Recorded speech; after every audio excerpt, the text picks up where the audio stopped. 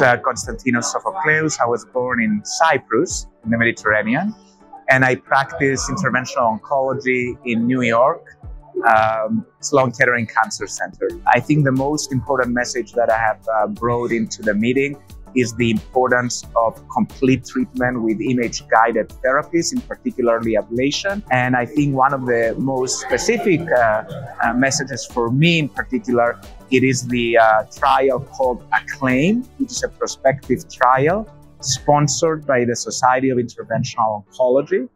And this trial is aiming to raise the bar of standardizing care between all practitioners in interventional oncology.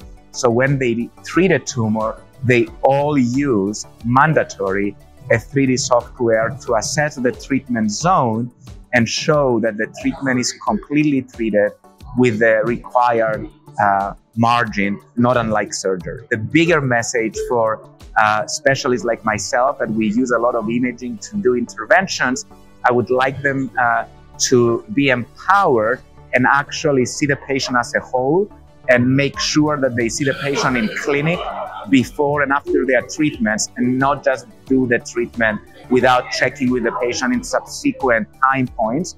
And I would say, if I can give advice, these time points should be at least 3 times a year and at least for 2 years after treatment.